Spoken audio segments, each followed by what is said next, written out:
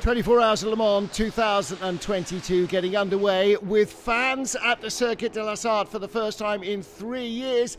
The place packed for the pre-race ceremonies.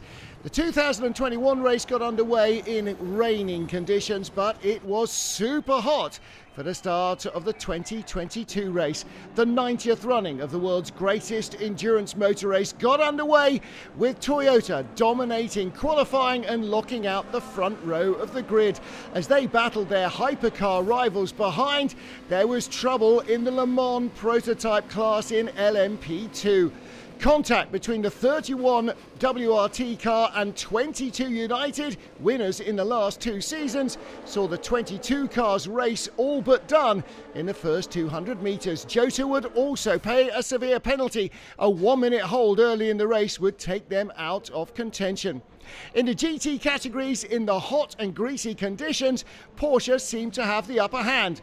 In the GTE AM class, the white WeatherTech car led a Porsche 1-2-3 as Ferrari and Aston Martin struggled. In the GTE Pro field, Porsche was also ahead of their long-time championship rivals, Ferrari, last year's champions. But they weren't leading the category for the factory drivers. That honour went to the visitors from across the Atlantic. Corvette Racing running 1-2 in qualifying, and they kept that pace up early on in the race.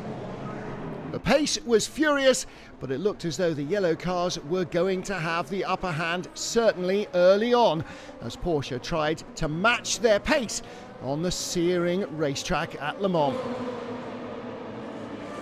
For most of the afternoon, Corvette dominated the GTE Pro class as Toyota led the field in hypercar, and the LMP2 battle, a 27-strong field, was all action. The first sign of trouble in hypercar came courtesy of Alpine. Mathieu Vaxivière bringing the car in with what turned out to be first a clutch problem and then problems with the ignition coil packs. That would drop them outside of the top 20 overall. They would never regain the lost ground. The mighty 38 from Jota moved to the top of the LMP2 leaderboard, but as the afternoon shadows lengthened, they knew there was an awful lot of racing to go through the night and into the next day. In the night, the Corvettes continued to keep their stranglehold on the GTE Pro field until trouble for 63. A puncture at the rear, and that had knock-on effects. It would suffer more rear transmission problems before eventually the team were forced to give up the ghost. It was taking too much of their time, effort and resources, and it would be retired. And suddenly, in the night time, the witches came calling. One American team with trouble, and then another. A spin for the 708 Glickenhaus, their better placed car, as they tried to take the battle for overall victory to their rivals at Toyota. Little harm done in this incident, but any time lost in on-track or pit lane excursions is always going to be hard to recover against an enemy as well drilled as Toyota Gazoo Racing. Nighttime, and the fans still packing the circuit to watch cars in action with the headlights on for the first time in years.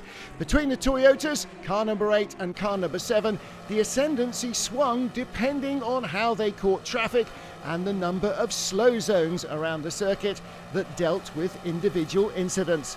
They kept their noses trouble-free though and remained out front. Which would win will be a question for the daylight hours. Trouble in the GTE Pro class as Porsche started to reel in the Corvettes. The number 92 car, their lead machine, had a big blowout at the end of the super-fast Mulsanne straight. They managed to recover through the gravel trap and get back on track, but with more than a dozen kilometres on the circuit and half of that distance still to go back to the pits, the tyre exploded, ripping the front of the car apart. The damage wasn't terminal, but it was an end to this car's hopes of victory. All the while, Toyota continued to extend their lead, but worrying signs as one car rolled to a halt and had to cycle through the electronics to get itself to restart. That had happened to the sister number 8 car in the previous race at Spa-Francorchamps in Belgium. The number 7 team saw that as a bad omen. They were able to restart and continued in the race, but they had lost the decisive advantage over the sister car. Corvette's race ended a little after breakfast time. The remaining car collected by Francois Perraudot, gentleman driver in one of the LMP2 cars. Trying to stay away from a class rival, he inadvertently clattered into the Corvette, which was sent flying into the barriers.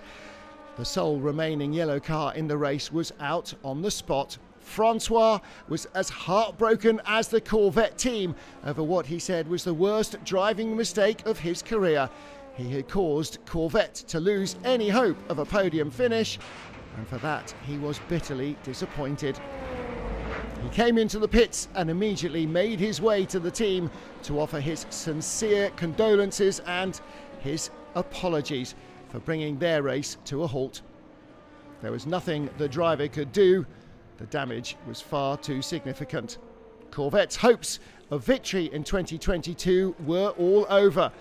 And for AF Corsa, their chance of a win in the coveted Pro-Am class in LMP2 was also done. Francois apologising to the head of GM Racing, Laura Klauser, and the rest of the team. But the damage had been done.